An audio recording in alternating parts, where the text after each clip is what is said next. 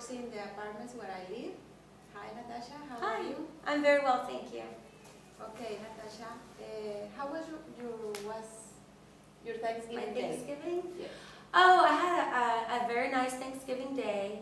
I got to spend time with my family. I have 2 children, and we went to visit my mother, and then afterwards we went over to my boyfriend's family's house. Okay. So it was a fun time. Very good. And where are you from, Natasha? I'm originally from here, the Spring Woodlands area, so just north of Houston. I was born and raised here, and so I've lived here pretty much all of my life, except for 2 years of my life. I did move out of state, and I lived in just south of Charlotte, North Carolina. I lived in South Carolina for 2 years, from 2006 to 2008. Okay. So, but I've pretty much been here my whole life. Here? Mm-hmm. Do you like most here? Actually, I really loved it in the Charlotte area, in North Carolina and South Carolina, because there it was so beautiful. The skies are really, really blue there, and the weather is a lot, I like the weather there better because it gets cooler in the evenings, and you actually get to experience the seasons changing, because in the fall all of the trees change colors and it's really pretty, and then you actually get a winter. We had snow both years I was there. We lived close to Myrtle Beach, which was about a 4-hour drive, and the beaches there are a lot prettier than here in the Gulf. Well, what we have close is Galveston, which is 2 hours from here, and the Galveston beach is dirty. In my opinion. And then we were about 2 hours from the mountains whenever I lived in the Carolinas, so it was really nice there. And you go to ski? I never went skiing, no. Didn't get to do that. Okay, you have one girl? I have one daughter, you're correct, and then I have a son. My daughter is 14, and then my son, Philip, is 6 years old. So my daughter's name is Kylie. Mm-hmm. And each year you celebrate the Thanksgiving, no? Mm-hmm. Yeah, we celebrate it every year. And you go shopping? I wish. For the Black Friday? I have never really been fortunate enough, except for once in my life, to be able to go to the Friday sale. It seems like I have to work every single Friday after Thanksgiving. Pretty much in the industry that I work in, a lot of times we do have to cover the office on Friday, so I haven't been able to go to those sales. You have to work on Friday? Mm-hmm. Here? Here, I worked on Friday. Yeah, it was very quiet, it was slow, not very many people came in, but most people are off on Friday, so. My children had off all week from school. They got out on Friday last week, so they had Saturday, Sunday, and then this entire week, and then they're off, you know, of course this weekend, today and tomorrow, and they go back to school on Monday. So pretty much they had a whole week off, and unfortunately I wasn't able to take any vacation time, so I haven't really been able to spend much time with the kids except for on Thanksgiving, which is kind of unfortunate. But we had, my colleague took vacation time this week, and we both couldn't be gone at the same time. Okay. So, but I'm hoping in the springtime I'll be able to take vacation to be with the kids for spring break. Okay. And then also for Christmas. Yeah, this Christmas I'll be able to take time off, and then in spring I can take a spring break. Okay, that's good. Mm-hmm. How long have you been working here in the Alexander apartments? I started here about 2 years ago. I think it's about 2 years ago. My background is the hotel industry, and so I ended up in this industry, which I love. I love it. It's a lot more fun than working in the hotel industry because you get to meet residents that stay at the property for a long time, and you get to make new friends that way. And so I love working with people. But I started here with Riverstone, our management company, at a different apartment community here in the Woodlands. and they were bought out by another company. So when they were bought, I wanted to stay on with Riverstone Management Company, and they had a position open here, so I just transferred here with the same company. But that was about 2 years ago. 2 years. Mm-hmm. And what is describe me your work?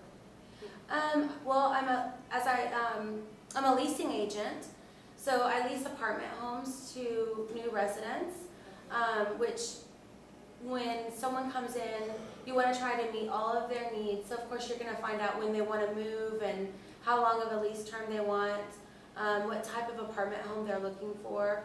And you take them on a tour of the property, you show them the property, you go over your pricing and your availability. And if they choose to lease with you, of course you follow up with them. A lot of times people come in and they're not looking to move immediately. They want to move in 2 months or in 3 months. So you keep following up with them as you get closer to their time frame. And you can let them know at that time what you have available. But so you tour the property, and then you do a lot of paperwork as far as doing the contract. You have to run a credit check, criminal background check, things like that. And then when residents move in, of course you help them with different things that they may need when they come to pay their rent or pick up a package or anything like that. So it's fun. It's fun. And do you know Mexicans who live here? Mm-hmm. And you work with Mexicans? I do. Yeah, actually our maintenance team, they all speak Spanish. I don't know for certain if they're all from Mexico though. I don't know exactly where. I know Juana, our assistant manager, she speaks Spanish. She's not from Mexico though. She's from, do you know where Juana's from? I can't remember. I think she's not from Mexico? No, she's not from Mexico. She's from San Salvador? El Salvador. El Salvador? Mm-hmm, yeah. Okay. But as far as our clientele here at our property, we have a very diverse community, but we do have a large clientele who speak Spanish, and a lot of them are from Mexico. Yes. So, and one of the things I love is growing up, I did take some Spanish classes in school, and here more recently, I took some Spanish classes at a place here in the Woodlands called Crossing Borders. So I only took the basic classes, and I haven't had a chance to go back to take more because it's expensive. Can't afford it right now. But it was a lot of fun, and I would love to be able to learn Spanish and be fluent and bilingual. So I can teach you. You can teach me. Okay, perfect. Okay, and your opinion about Mexican people is good? Mm-hmm. Yeah, I think what I love, in my opinion, Mexican people seem to me to be more open. The culture, they're more of more touchy-feely people, like more hugs, and they'll kiss your cheek, and they're very kind. And I feel like, I just feel like they're more warm and welcoming and non-judgmental. So, do you like? I love Mexican people. And so, and it's fun, I think for me, because I want to learn Spanish, but I get intimidated or shy or embarrassed to try to speak because I'm worried that it'll come out wrong and I'll be embarrassed. But I feel like Mexican people are very open, and they like the fact that you're trying to learn their language, and so they help you understand and how to speak. So, but I love Mexican food, authentic Mexican food, because here in Texas there's a lot of Tex-Mex, which isn't authentic. Have you ever gone to Mexico? Oh, I've only been to Mexico once. I went to Cancun on vacation with my husband and my daughter. I had just my daughter at the time. I was pregnant. I was 7 months pregnant. Okay. So I was huge and in a bathing suit at the beach. But we had a lot of fun. We spent, just over a week there. Aside from that, I haven't been to Mexico. I've been to South Padre Island, which is so close to Mexico, but we didn't have a chance to go over the border. Okay. Yeah, we didn't have our passports with us either, so. But. And what else? Tell me your opinion Okay, you want to speak another language, Spanish, no? And Yes. do you want to learn another language? I think if I can, no, not really. No. My ex-husband is from Denmark, and so which is a tiny little country the size of Florida, the state of Florida, over near Germany, and so a very small country. So not very many people in the world speak Danish, but I'm divorced, so we're not married any longer, and he actually moved back to Denmark. But when we were married, he spoke Danish in our household to my son, Philip. So Philip knows some Danish, and I know a little bit, but It's hard? it's more difficult for me to try to pronounce the words. Like I can't make the sounds Okay. correctly. But I think it's easier for me. Know your ex-husband to speak English? Yes. Oh yeah. He's very well educated. He actually, I think in Europe they learn they're multilingual. They learn more than just being two languages, bilingual. Because he knew. Of course, Danish is his native tongue, and then English, but he also spoke German and I think Swedish. I think. Is new to them? Yes. So I really wanted, like, growing up, for my son to learn Danish in our household, but then also maybe learn some other languages. And since we live in Texas, I think it is so important to learn Spanish because we're so close to Mexico. Yes.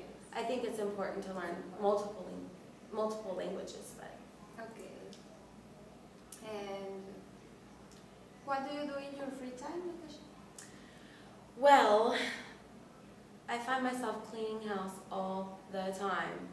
Seriously. Me too. I mean, I feel like I'm so busy with work and then my children, but I guess a lot of my free time I spend with the children. We go to the movies. We have a dog, a black lab, and he's full of energy, so we take him for walks. And I guess between work and taking care of the kids have a lot of activities outside of school, school activities.